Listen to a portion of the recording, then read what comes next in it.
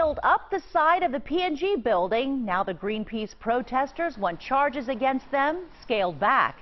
Attorneys for the 9 people arrested have, with a very visible stunt in March, asked a judge to toss out the most serious charges against them.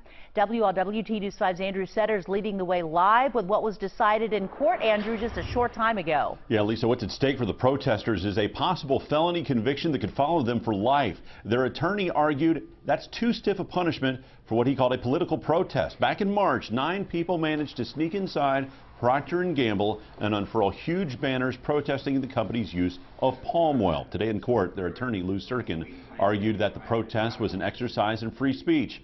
He asked Judge Robert Winkler to dismiss felony burglary charges. Serkin claimed it was the content of the message that caused prosecutors to file stiff charges. Assistant prosecuting attorney Mark Pietmeyer's response, he says that it was not what they said, but what they did that's important. They could have hung a sign that said, Greenpeace loves Procter & Gamble. They could have hung a sign that criticized a competitor. It could have said, Colgate causes cavities. It could have said, Winkler for judge or Dieters for prosecutor. It doesn't matter. They're being charged for their actions, not the content of their message.